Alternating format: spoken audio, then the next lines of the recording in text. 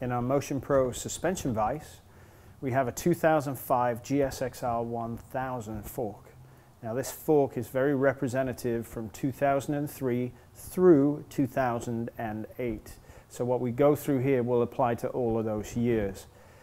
So what we're going to do with this particular fork is a full teardown fork oil seal replacement, fresh oil, and reset the fork oil level. Now to get started, we need to know where our preload adjuster is, and we need to know where our rebound adjuster is. And to do that, we're going to use a Sharpie and write it on the fork. Now the preload adjuster on the cap is red, and it also has machined grooves in it. So we need to count the number of grooves starting at the very top and work our way down. 1, 2, 3, 4, 5, and it's 5.5. So preload is 5.5. Now we need to see where the rebound adjuster is. So we're going to use a flat blade screwdriver and count the number of clicks clockwise until it stops. 1, 2, 3, 4, 5, 6, 6.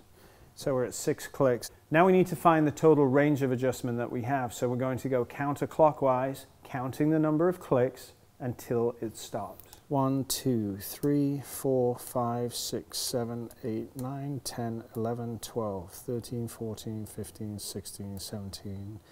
So for rebound, we're going to write 6/17, so we know exactly where we were. 6/17. 6 being the correct adjustment point, 17 being the total range.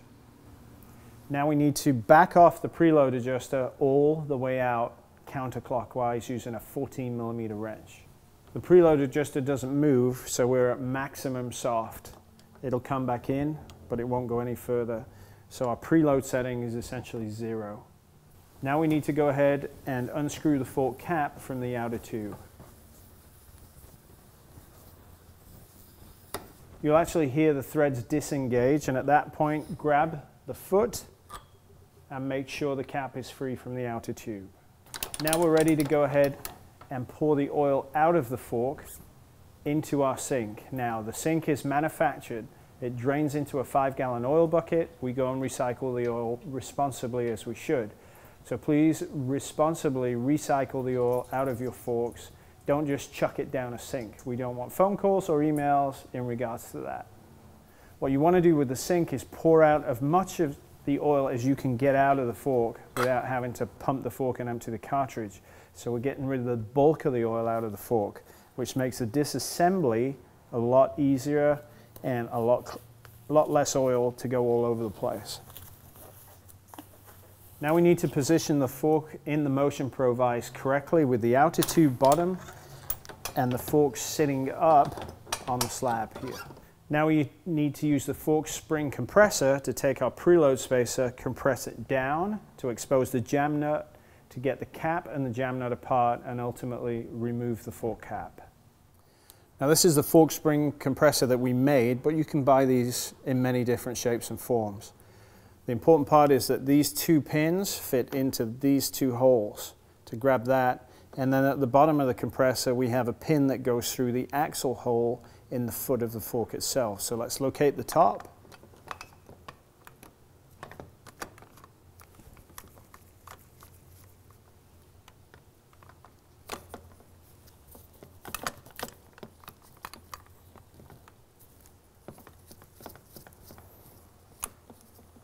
Now we need to go ahead and compress the spring. We can use a ratchet, a wrench, or I'm lazy, power tools.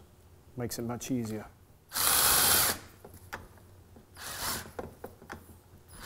Now we need to pull the fork cap out of the preload spacer and sit it up on top of the metal washer.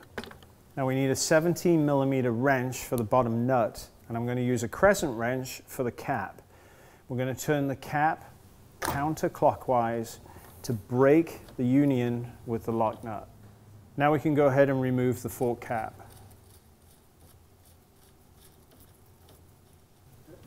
Next, we need to remove the rebound rod, take that and put it in the sink with the cap.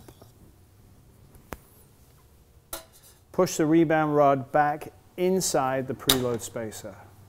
Now we're going to extend the fork spring compressor so we can remove the preload spacer once the tension is gone between the preload spacer and the spring. Set the fork spring compressor over to one side. Take the preload spacer and put it in the sink. Now take the spring out and put it in the sink as well.